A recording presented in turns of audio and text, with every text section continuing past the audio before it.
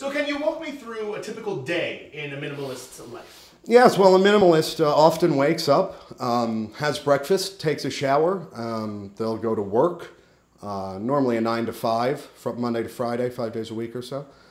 Depending on the day, they'll go out for a drink after work, maybe, come home, go to bed. So I couldn't help but notice the pile of books and the shape of the crucifix on the floor. You mind telling us a little bit about that? Happenstance, honestly. It's actually just the most ergonomically correct way to place them. Place them for... Bedtime. This is your... Bed. Oh, yeah. I don't believe in mattresses. I don't think that you should kill birds for their feathers.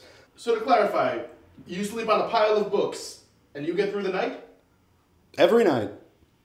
I sleep like a rock.